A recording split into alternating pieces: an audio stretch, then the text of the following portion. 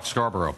The president's use of executive authority weeks after an election that saw his party defeated at the polls is highly controversial, even if it addresses what both parties agree is a broken immigration system. Mr. Obama announced 3 actions. First, add additional resources at the border to stem illegal crossings. Second, make it easier and faster for skilled and educated immigrants to find a job.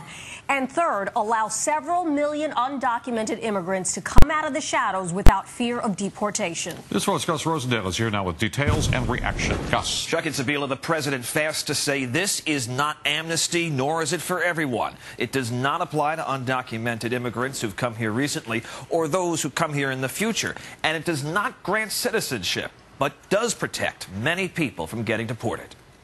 If you've been in America for more than 5 years, if you have children who are American citizens or legal residents, if you register, pass a criminal background check, and you're willing to pay your fair share of taxes, you'll be able to apply to stay in this country temporarily without fear of deportation.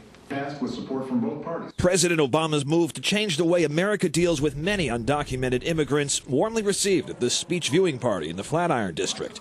Simon tells me he has family members who've lived in fear of deportation for years. There's a lot of broken families here in the country, actually, because of this issue. Outside the party, some opposition and a lot more on the way from the GOP. Secure the borders, and the president doesn't have the constitutional authority to do this. The president's executive order, which takes Congress out of the equation, would allow as many as 5 million undocumented workers to remain in the states, including parents of kids who were born in the U.S.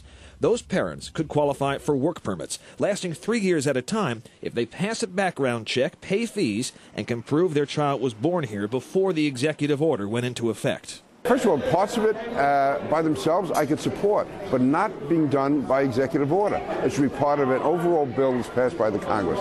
The executive order also expands the rights of dreamers, kids illegally brought into the U.S. Now they're protected if they got here before January 1st, 2010, and their age does not matter.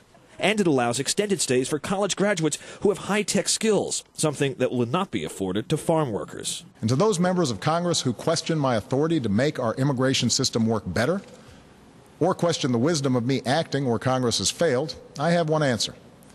Pass a bill. And to that end, the president said he's willing to work with Congress on a legislative solution. And again, he said his reforms do not grant undocumented workers citizenship or allow them to stay in the country permanently. They would still have to apply through normal channels to become a citizen. Reporting live, I'm Gus Rose.